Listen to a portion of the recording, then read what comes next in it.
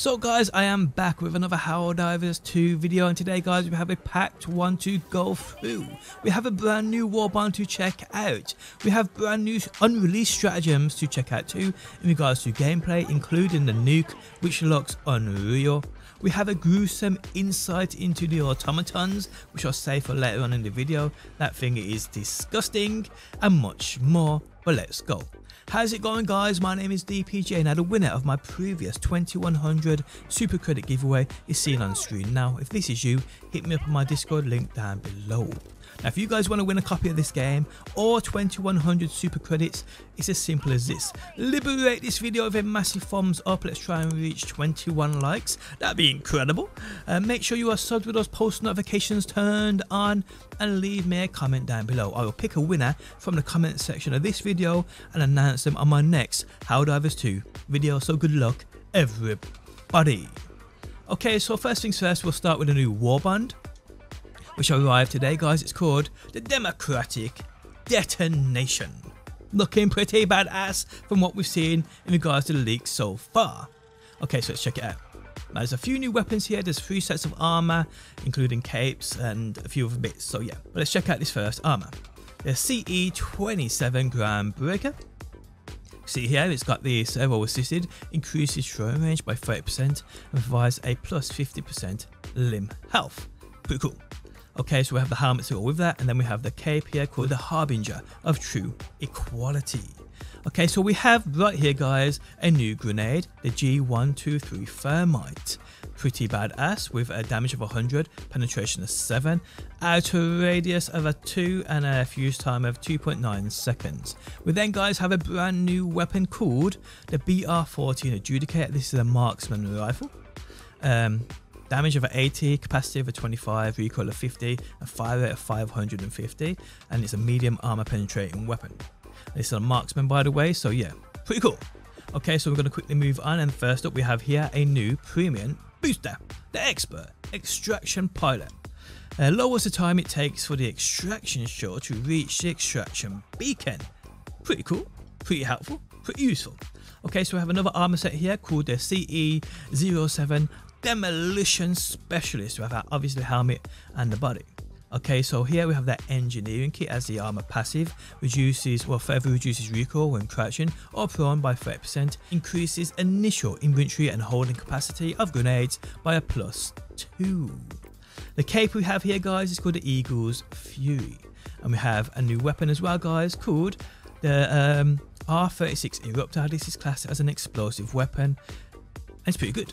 We can see its damage is quite high at 380, capacity is only a 5, the recoil is a 75, and the fire rate is a 25. Now if you've seen this in action guys, it like shoots single shots which explode. It's sort of like a mini grenade launcher kind of thing, but it looks quite brutal, I'm not going to lie. We then have a new victory pose right there. Okay, so moving down, and we have more armor here. We have the FS55 Devastator. Now I don't know why about this, reminds me of a Titan out of Destiny, but it does. Armor passive 45, further reduces recoil when crouching or prone by 30% and provides a 50% resistance to explosive damage. Jeez! Okay, so the helmet is looking pretty cool too, and we have then the Freedom's Tapestry, which is the premium cape. We have 2 weapons on this page. On the final page of this premium Warbond, we have the CB9 Exploding Crossbow, which from the gameplay I saw previously didn't look that great, but I'm pretty sure they may have changed it, but we don't know until we actually purchase this and try it. See, its damage is 420, capacity of 5, recoil of 35, and a fire rate of 5. Class as an explosive. We then guys have this right here, the GP31 Grenade Pistol. This thing looks like an absolute beast. You see its damage is 600. I'm pretty sure the grenade launcher stratagem is only a 400 damage, but then you got to remember this one only fires 1 between each reload, so yeah, it's making up for that. Its capacity is 1, a recoil is 43, and its fire rate is 900. It's one-handed and it's explosive, which is quite obvious. Now the thing about this is it's a secondary, and you got to remember a lot of people like myself, we use secondaries in this game to escape danger at close range. Say we get like overcrowded by bugs or bots and we need to like quickly pull out our secondary and blow them away. I don't think that's going to work with this because if you miss or if you shoot someone too close to you and it explodes in your face, it's just going to do more damage to you. So I'm not sure that's going to work with this, but it's going to take obviously a certain kind of playstyle to enjoy this and make the most out of this grenade pistol.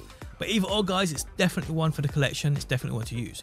Now the premium Warbond, Democratic Detonation only costs 1,000 super credits. Now again, I'm giving away 2100 on every single video.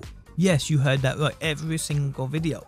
So yeah, you want to win it, it's as simple as dropping a like on this video, a comment down below and making sure you are subbed. Simple as that, my beautiful people. Okay, so we're going to move on now to leaks and data mines. So if you don't want to be spoiled by things to come, leave the video right now. Okay, so first things first, we have a post by Iron Sights, the legendary leaker and data miner, which is titled The Automaton Centrifuge Mixer, and this thing looks absolutely gruesome. I have to play this in black and white, guys, because yeah, you probably can see what that is.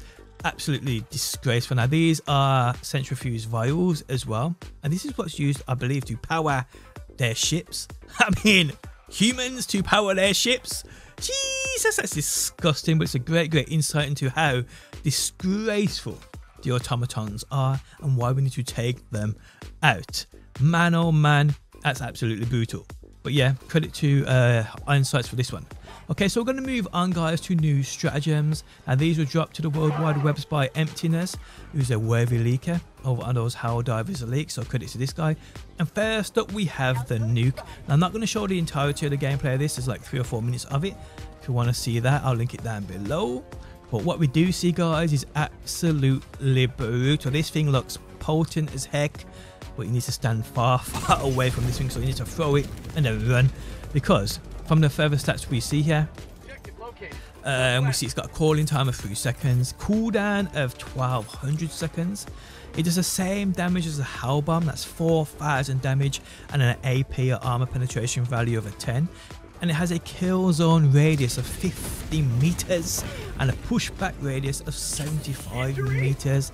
Now it's said that this will almost destroy everything except mission essentials. So yeah, this thing is gonna be absolutely brutal, my guys. But again, credit to Emptiness for the footage of this NUKE Stratagem. Jeez. Okay, so next up, again by Emptiness, we have the Eagle air-to-air missile test, and again this one looks quite good too, I'm not gonna lie. Now a few more details on this one. He states it's a high damage stratagem with a direct hit doing 600 plus a 200 explosion damage.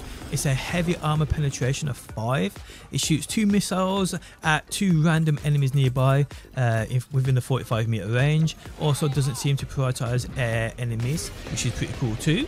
And all in all, it just looks like a great new stratagem. Now when these will arrive, we have no idea.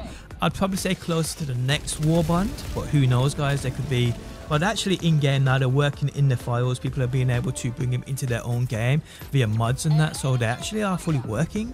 So there's nothing stopping them dropping them tomorrow, we just never know. But a NUKE especially, I cannot wait to play around with. I mean, yeah, it's going to be absolutely crazy. But there we have it, guys, for another Helldivers 2 video. Guys, if you enjoyed it, leaving a like really helps out. If you like what you see and want to see more, be sure to subscribe. And hopefully, my beautiful people, I will see you on that next one.